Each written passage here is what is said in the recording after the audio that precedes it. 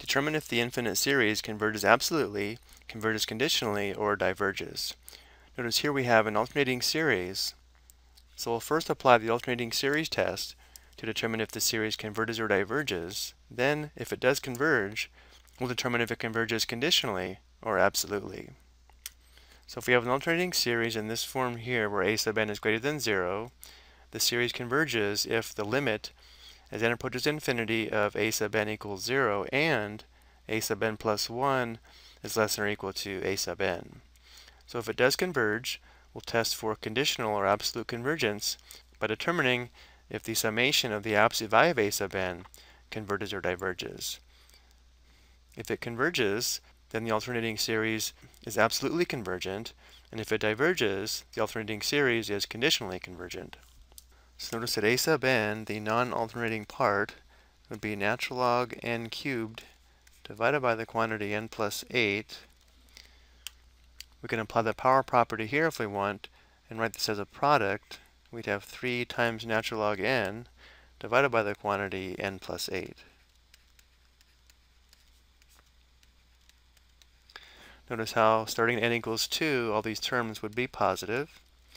And now we'll determine the limit as n approaches infinity of a sub n, which is, again, 3 natural log n divided by the quantity n plus 8. This is an indeterminate form, though. This is approaching infinity over infinity, so we'll apply L'Hopital's rule to help us determine this limit. So we'll take the derivative of the numerator and denominator and then determine the limit. The derivative of 3 natural log n with respect to n would be 3 times 1 over n, or 3 divided by n. And the derivative of n plus 8 would be 1. Notice 3 divided by n approaches 0. As n approaches infinity, the denominator stays at 1, and therefore this limit is equal to 0.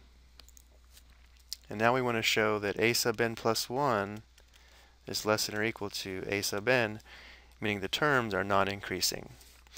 And we'll do this using the calculator this time.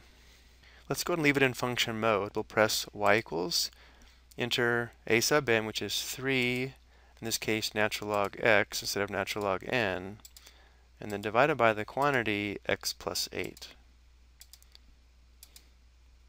Just remember x is the same as n. And now we'll go to the table of values by pressing second graph. Let's scroll back up to x equals 2, which represents n equals 2. Notice how the terms are actually increasing at first, but as we scroll down, notice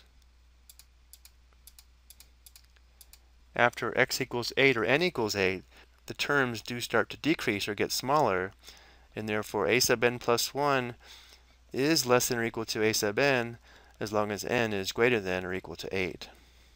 So as long as we make a note here and say when n is greater than or equal to 8, all these conditions hold true and our series does converge by the alternating series tests. Now we're not done. We still have to test for absolute or conditional convergence. Let's go ahead and make a note of our progress so far. By the alternating series test, the series does converge. And now to test for conditional or absolute convergence, we need to determine if the summation of the absolute value of a sub n converges or diverges. Let's do that on the next slide. So we want to determine if the summation from n equals 2 to infinity of the absolute value of a sub n, which would be natural log n to the third divided by the quantity n plus 8, converges or diverges. If this converges, then we have absolute convergence. If it diverges, we have conditional convergence. Let's go ahead and rewrite this as the summation from n equals 2 to infinity of 3 natural log n divided by the quantity n plus 8. Let's do another comparison test, and let's compare this to a known diverging series where we have the summation from n equals 1 to infinity, or let's make this 2, of 1 divided by n, which we should recognize as a divergent series by the p-series test with p equals 1. So if we apply the direct comparison test, if we can show the terms of this series are greater than or equal to the terms of this series, then by the direct comparison test, this series would also diverge. So again, for a quick review, for the direct comparison test, if we're given the summation of a sub n and the summation of b sub n, where the terms b sub n are greater than or equal to the terms of a sub n, since we're trying to show divergence, if the summation of a sub n diverges, then the summation of b sub n diverges. Which means to show divergence, since we know this series diverges, we want to show that b sub n is greater than or equal to a sub n, at least starting at a certain value of n.